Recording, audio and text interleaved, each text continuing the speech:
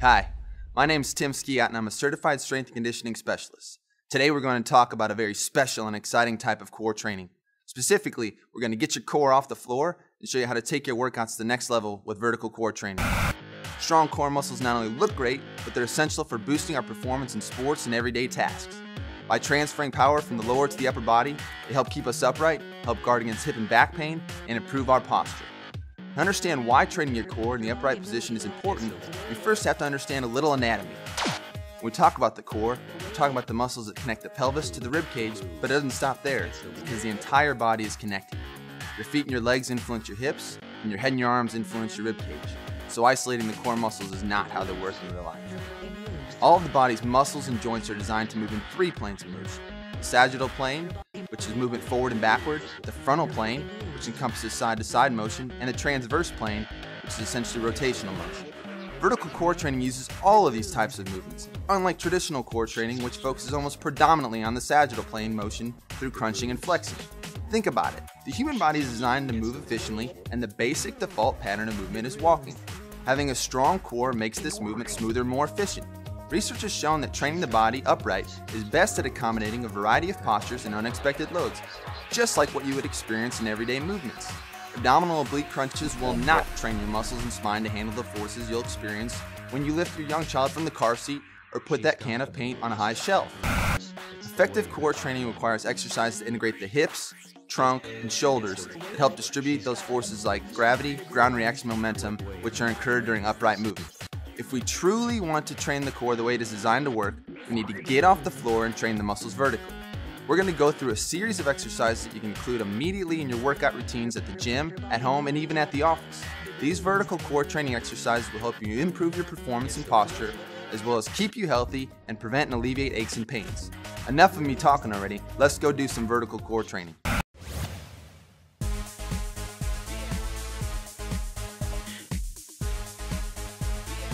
Our first exercise is the split stance overhead press. In this exercise, we will take a stride stance that closely mimics walking, and we will train your abdominal muscles by driving your rib cage with your arms. Start by taking a split stance position, with your left foot forward and your right foot back. Try to keep both feet pointed straight ahead. It's okay if your back heel comes up off the ground a little bit. Your back leg should be straight and your front knee should be slightly bent. You may even already start to feel a stretch in the front of your right hip. Now, we're going to drive the core in three planes of motion using our hands. Let's start by reaching up and slightly back, which will extend the spine, lengthening out the abdominals and forcing them to turn on to control the motion. As you're reaching, you should also feel a good stretch in the front of your right hip. You're going to alternate arms and perform 5 repetitions. Next, we're going to reach overhead side to side. Let's start by reaching the right hand overhead to the left, and as you do so, let your rib cage bend in that direction. You should feel a good stretch down your right side. Now, take the left hand and reach overhead to the right. As you can see, your hips will move in the opposite direction to provide counterbalance. Repeat on each side for 5 repetitions. Lastly, drive the motion by reaching up and across to the opposite side. Take the right hand and reach up and across to the left. Go ahead and let your shoulders rotate left as well. Now, come back home and repeat with the left hand reaching up and across to the right side. You're going to feel your core really kicking in to help control the motion. Repeat on each side for 5 repetitions. There are several ways to progress this exercise. For example, you could hold on to some light dumbbells in each hand, or you could take a bigger step back and lengthen out your stride. This is a great vertical core exercise, and it can be used as a warm-up or for a standalone movement.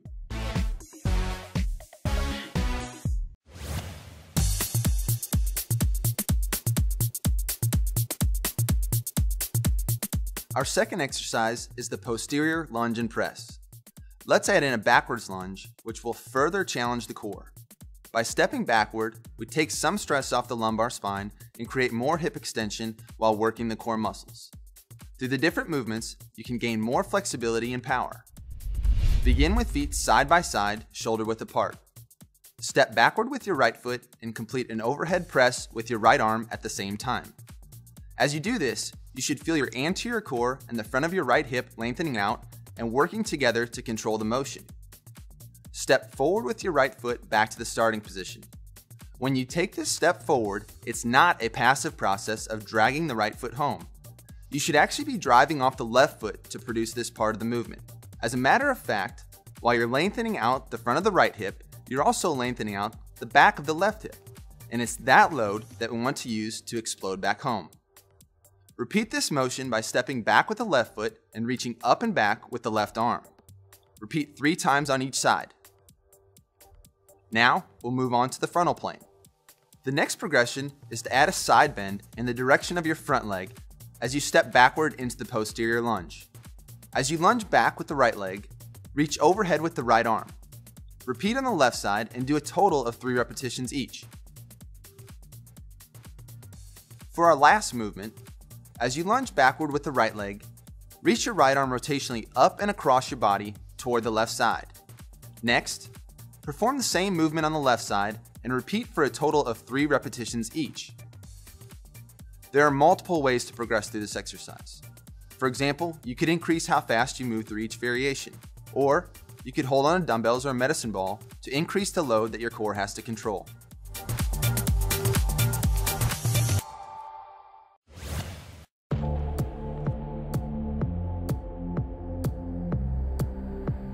The lunge matrix is one of the best full body vertical core exercises that you can implement in your routine. This is a great exercise to improve overall fitness and core strength. In this exercise, we're going to introduce a series of lunges that work the hips and core through 3 planes of motion. Let's start with feet side by side. Go ahead and lunge forward with your right foot. A simple progression here is your range of motion. The further that you lunge out with your right leg, the more that you'll lengthen your left hip and work your core muscles. Now, really push off that right foot, creating ground reaction forces to come back home. Repeat with your left leg. Again, a great progression here is to focus on more range of motion. Perform 5 repetitions on each leg. Let's move on to the next movement. Here, we're going to perform a lateral lunge. Take a big step out to your right, keeping your right foot straight ahead, and sit into your right side. You really want to focus on lengthening out your left leg here. Push off your right foot to come back home and repeat on the left side. Do 5 repetitions on each leg. Lastly, the rotational lunge can really open up the hips and can challenge the core in a completely different way. Imagine that you're standing in the middle of a clock facing 12 o'clock. With your right foot, take a big step towards 5 o'clock and open your right toe so that it's at a 90-degree angle to your left. Sit into your right side and lengthen out your left leg. Push off your right foot to come back home. Repeat on the left side, lunging to the 7 o'clock position with your left foot. Perform 5 repetitions on each side. Give yourself a pat on the back because you just mastered the lunge matrix. That was the most basic version of the exercise, but we can easily make it more difficult. One way is to add dumbbells. Hold 1 dumbbell in each hand. As you go into your lunge, you're going to reach down with both dumbbells toward your lunge foot by flexing forward at the hips, not by bending your back. As you push off your lunge foot, you're going to press the weights overhead as you come back to your starting position. This requires great core strength to transfer the energy from your lunge to your overhead press. You can go through your lunges in each plane, like we did before, 1 at a time for a total of 6 lunges on each leg. Another great progression is to replace the lunge motion with a leap, starting on one foot and leaping to the opposite foot. Try leaping in all 3 planes of motion, forward to backward, side to side, and rotationally.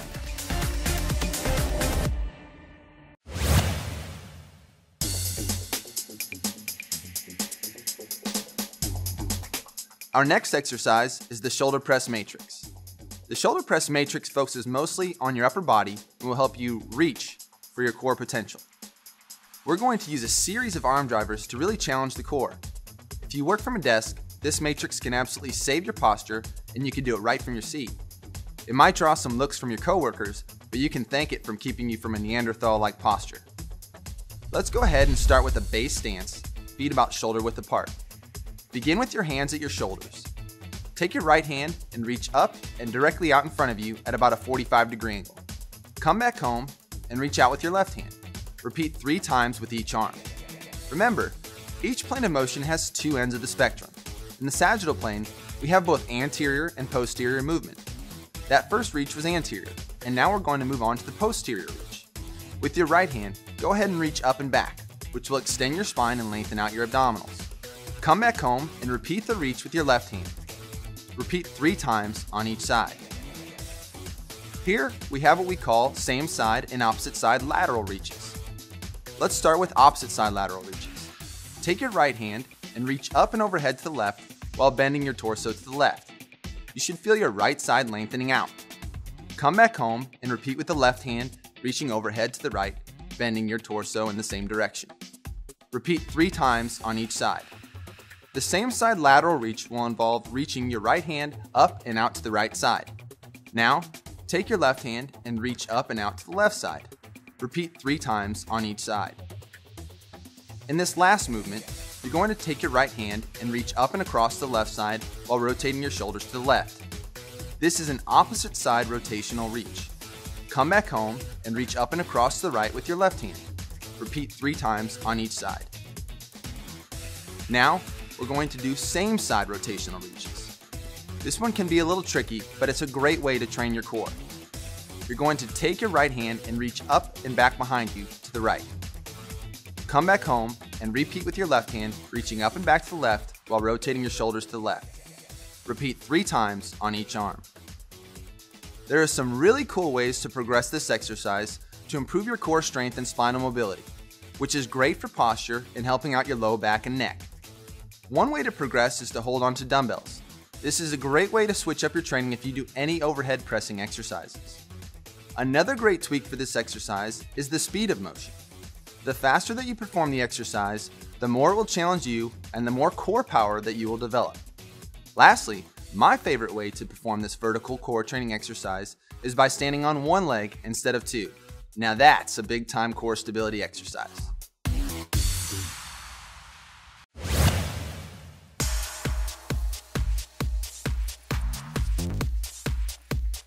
Our last exercise is the medicine ball slam.